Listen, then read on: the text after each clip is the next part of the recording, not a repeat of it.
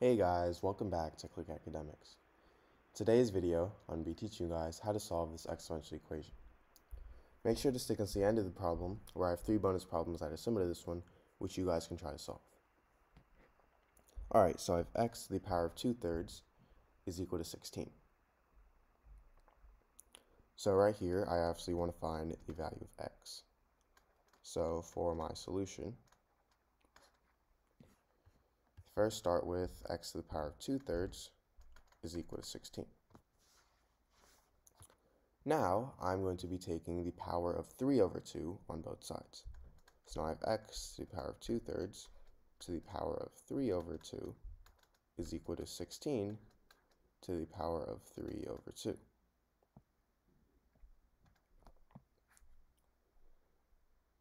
Now, if I have something in the form a to the power of m to the power of n, this is the same thing as a to the power of m times n. So in this case, x to the power of 2/3 to the power of 3 over 2, that's going to be the same thing as x to the power of 2/3 times 3 over 2. This is equal to 16 to the power of 3 over 2.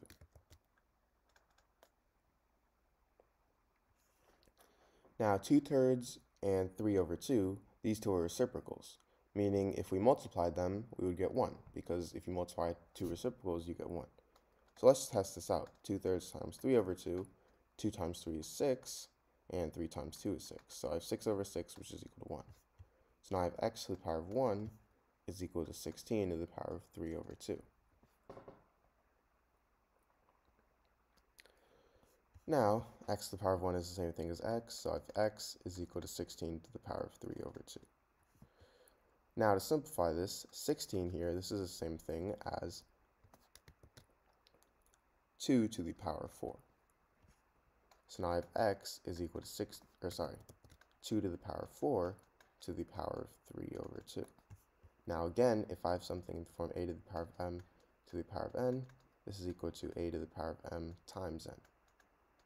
So 2 to the power of 4 to the power of 3 over 2, that's going to equal 2 to the power of 4 times 3 over 2. And now 4 times 3 over 2, this is the same thing as 4 over 1 times 3 over 2. 4 times 3 is 12, and 1 times 2 is 2, so 12 over 2, which is equal to 6. So now I have x is equal to 2 to the power of 6. And 2 to the power of 6,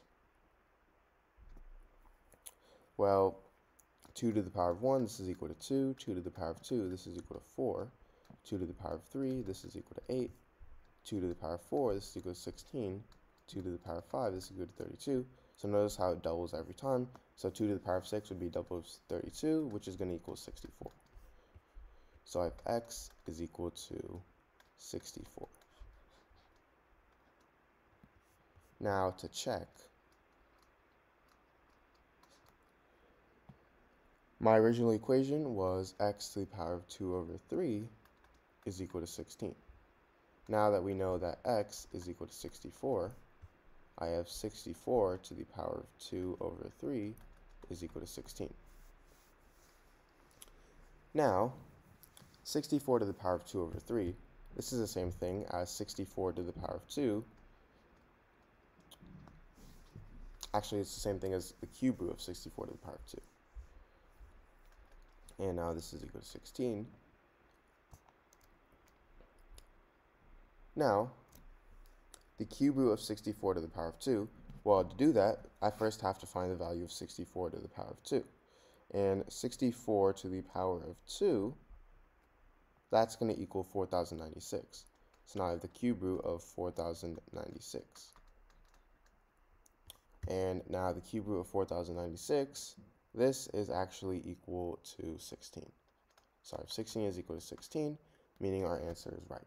Right, so I have 2 to the power of 3 to the power of x is equal to 32. So now, the first thing I'm going to do to solve this problem is I'm going to make both of these bases the same. So I obviously want to find the value of x here. So for my solution, first start with 2 to the power of 3 to the power of x is equal to 32. Now, 32, if we want to make these two the same bases, I need to change 32 so that it has a base of 2. Well, 2 to the power of 1, this is equal to 2.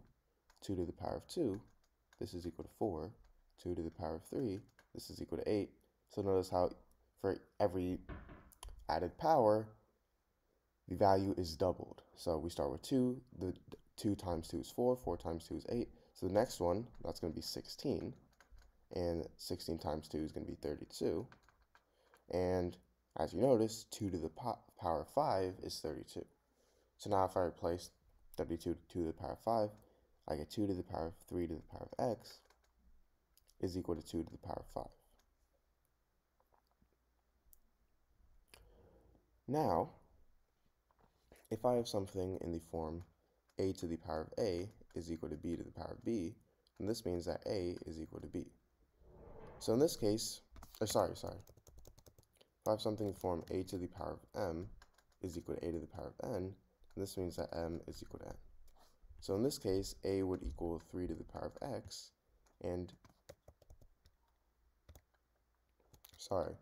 in this case, m would equal 3 to the power of x, and n would equal 5, meaning 3 to the power of x is equal to 5. So now, to solve this, I'm going to take the log on both sides. So now I have log 3 to the power of x is equal to log 5.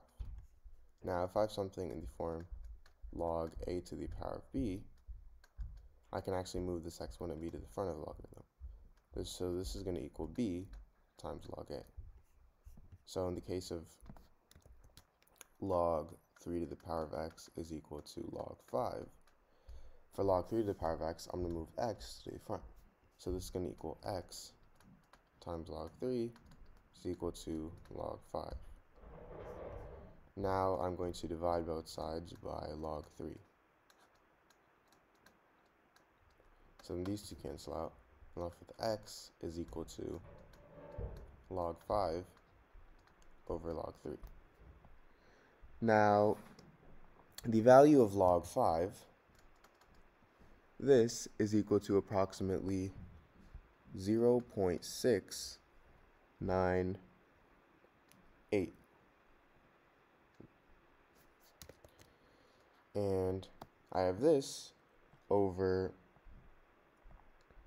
log 3, which is equal to approximately 0.477.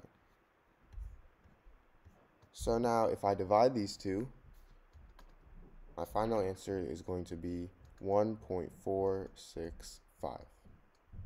So this is my answer.